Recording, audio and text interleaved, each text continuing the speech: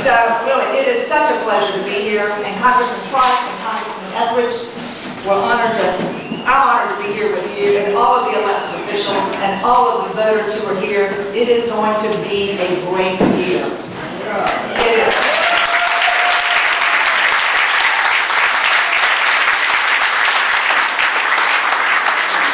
There is so much enthusiasm all over North Carolina. You know, we are going to have a historic turnout. Obama is going to take North Carolina.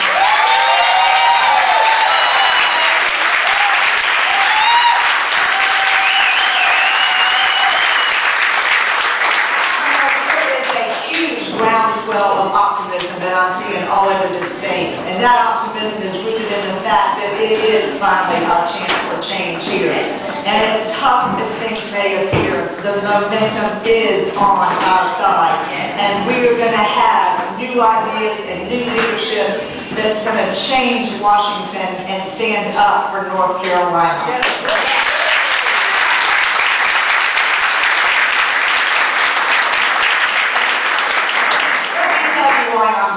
I am running for the U.S. Senate because Washington is broken. When we're paying close to $4 a gallon for gas, when the opportunity to go to college feels further out of reach for so many people, when rising health care costs are putting pressure on just about every single family I know, and the economy is on the brink, we need new leadership. Things are out of balance because the special interests have too much control.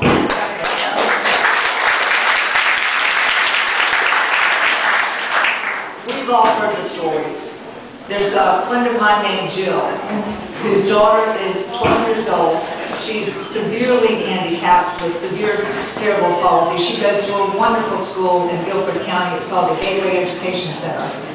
Annabelle is 12 years old. She weighs 27 pounds. She's got the cognitive ability of an 18-month-old, and yet she is subject to the same 6th grade test under No Child Left Behind. And then there's Lynn in Kernersville.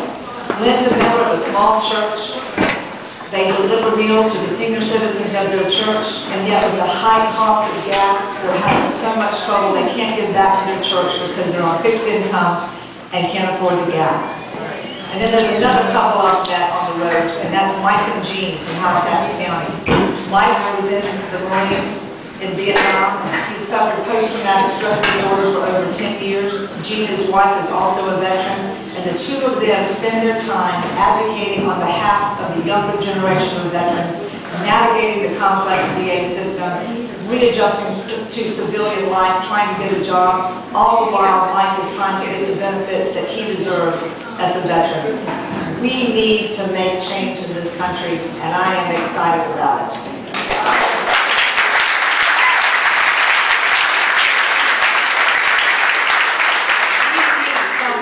In this U.S. Senate seat who advocates on behalf of North Carolinians every day, every week, every month, and every year.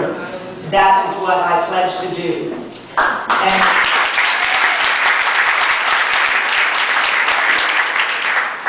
you know, I'm running for Senator Jesse Helms' old seat. Senator, no. Well, the person who holds this seat right now is Senator Nowhere in North Carolina.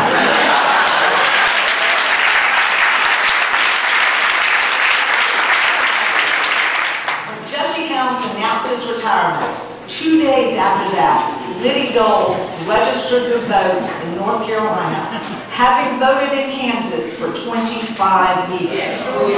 I dare say she's back in North Carolina a little bit more frequently now, evidenced by the fact she's not going to the Republican National Convention, so she wants to be here in North Carolina.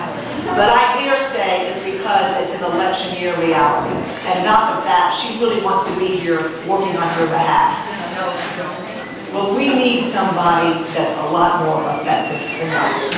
Voting with President Bush 92% of the time and ranked the 93rd least effective senator is not working for North Carolina.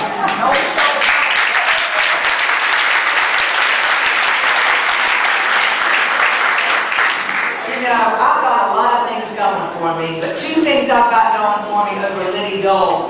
First and foremost, I live in North Carolina. Yes. And secondly, my husband can vote for me.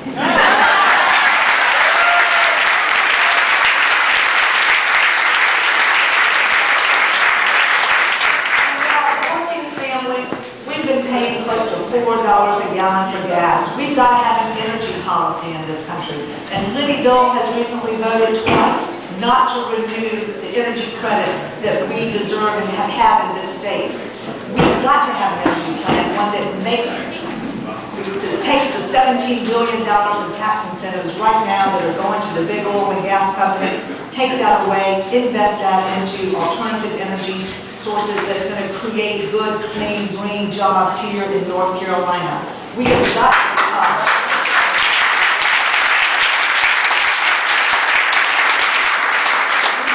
to become less dependent on foreign oil and be more dependent instead on our bright young students that are doing research at our universities on items like switchgrass and biofuels and wind, solar, and hydropower.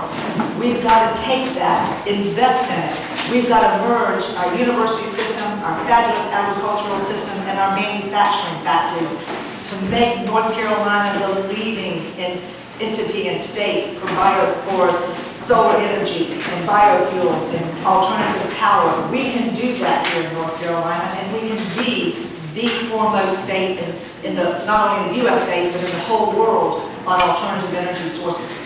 The other thing